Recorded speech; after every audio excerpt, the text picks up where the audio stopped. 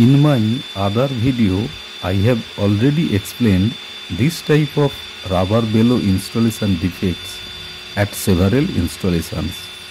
Recently, I have seen bolting defect in rubber bellow installation, which I want to show you.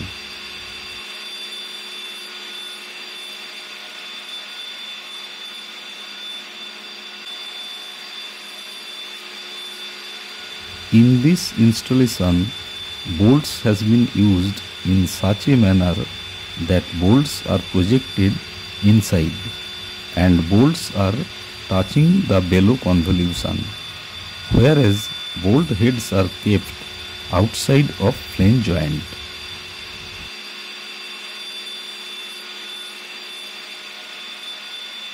The problem is, since the bellow is tied with tie rod and nuts, bellow will not be able to expand axially due to internal pressure.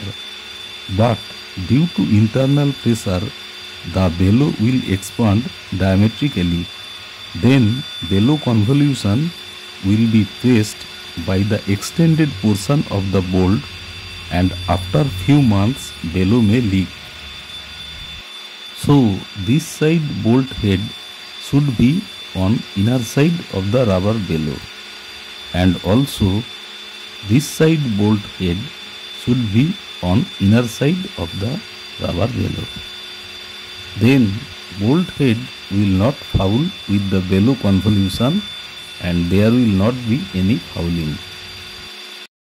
Now you can see bolting of this bellow, where all bolt heads are inside of the bellow and bolts will not foul with the bellow convolution.